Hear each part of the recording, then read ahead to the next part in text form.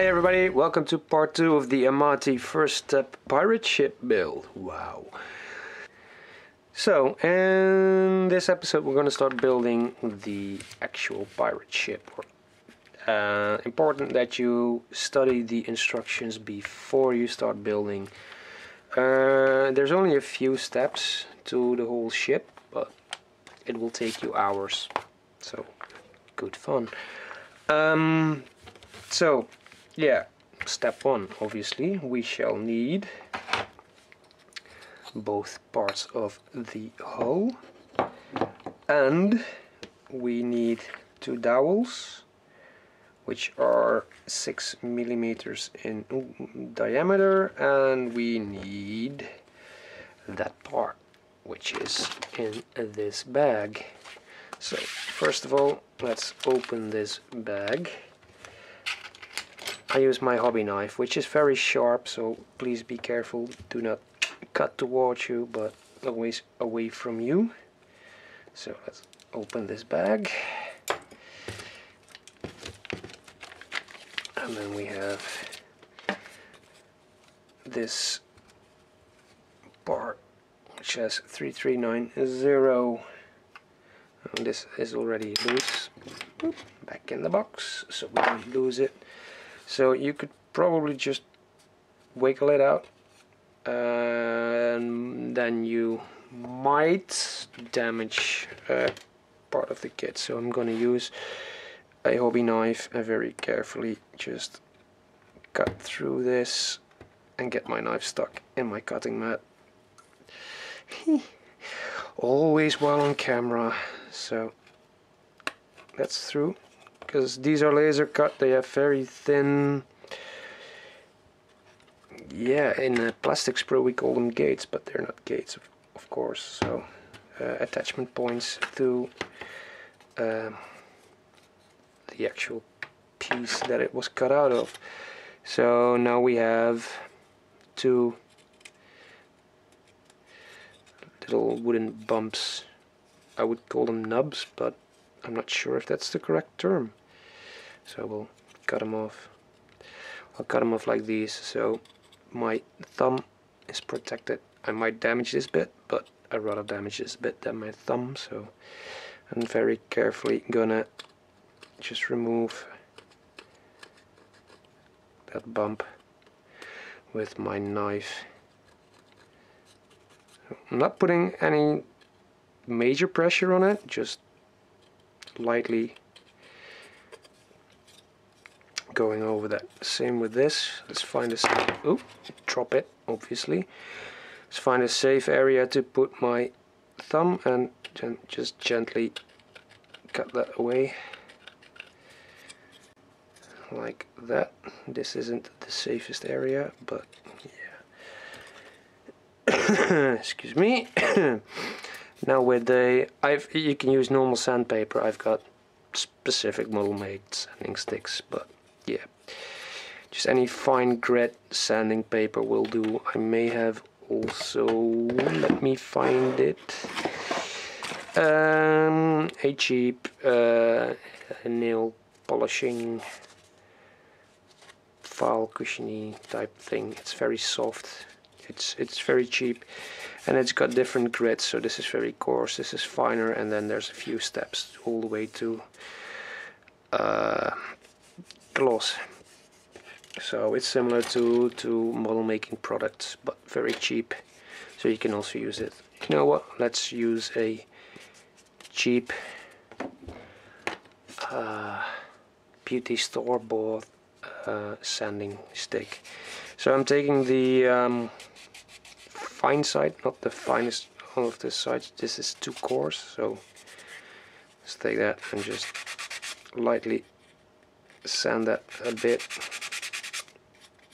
There we go. I'll run my nail down over this, and that's smooth.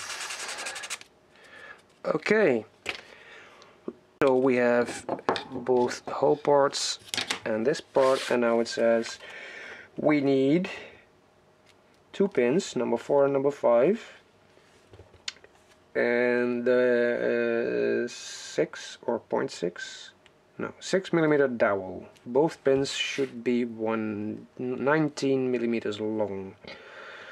Round both heads and glue them into the side of the drill holes in part 1.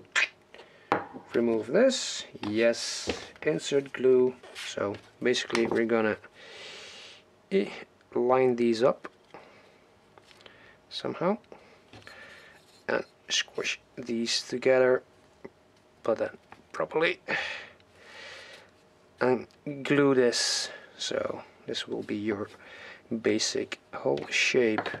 Well, now we have this set of woods, little pieces of wood, and we need a 6mm dowel. Where did I put my knife?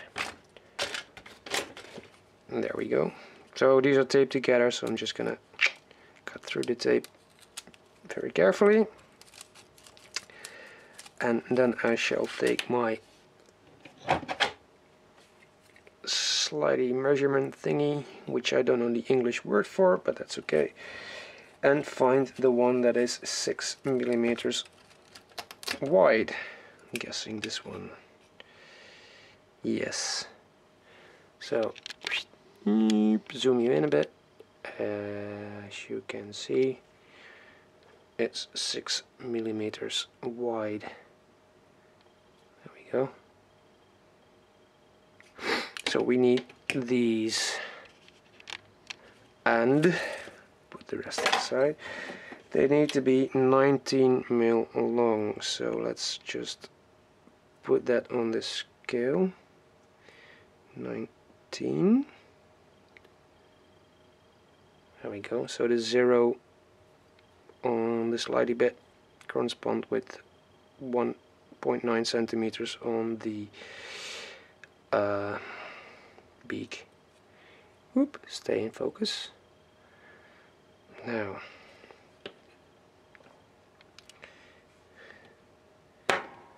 whoop.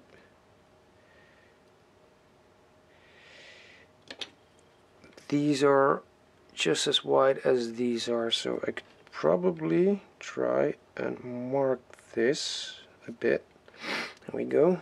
And take a pencil to make it more clear. And now, just to be sure, let's measure that again. And it is exactly 1.9. And it is very, something is shimmering. Anyway, so we need to cut this. There's several ways. You could use a saw, and I'm totally unprepared, so there should be a saw in here somewhere. Let me find it.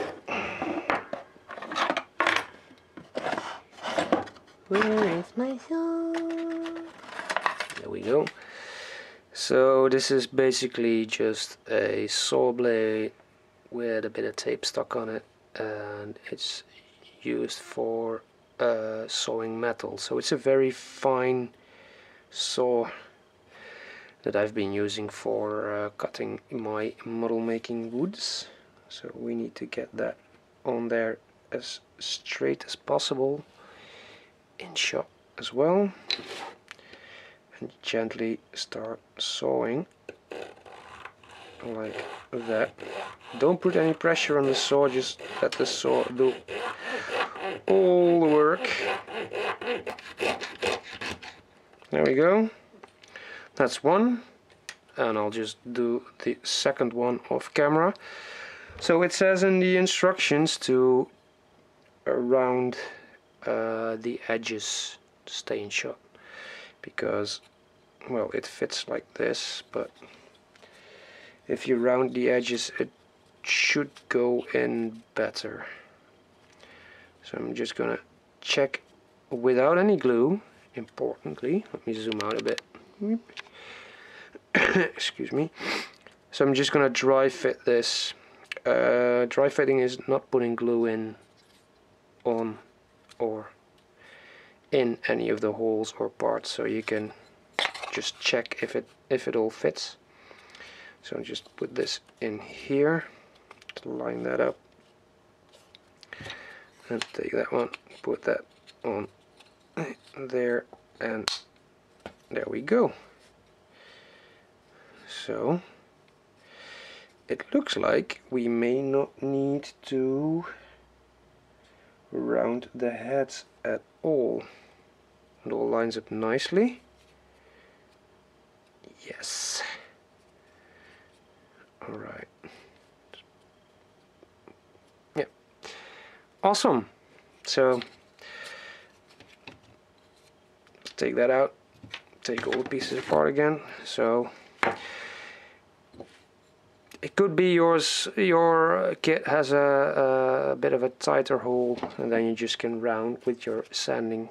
Just take the coarse side of your sanding stick and just round it like this, just a bit, so it will go in smoother.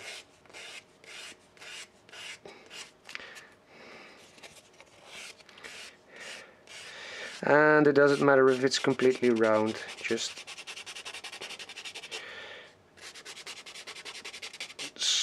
saw it a bit like this, file it a bit like this, sand it. Ooh, wrong side. Zoom out. Focus. Focus. Is it in focus? I'm not sure. So it's a bit rounded. No need to go into a sharp point, and you do that on both edges and it will fit into the hole easier, like that. So no, I have no need for rounding in my kit. So I'm gonna do the same thing again for the second dowel, and then we shall glue both sides of the hole together, and we'll call that part 2 of this series, I think. Yes.